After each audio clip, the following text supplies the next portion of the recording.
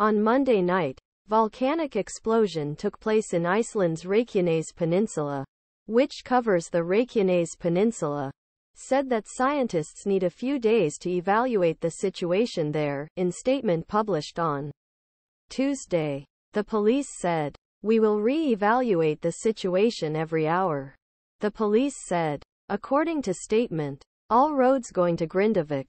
Emergency intervention teams and teams working with authorities in danger zone near region will be closed. Icelander made a statement on Tuesday at 1 and reiterated that the volcano explosion did not affect flight programs. Currently, it does not affect our explosion operations or Keflavik Airport.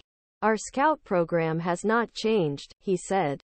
Icelander, the situation closely watching and informing passengers about the new developments.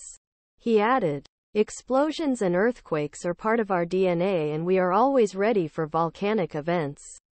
The incredible nature of the country gave us perfect education and expertise to cope with unique situations, he said. Icelandic Tourism Board, previous explosions in region, said in a statement on websites of country and country did not affect air travel. He said,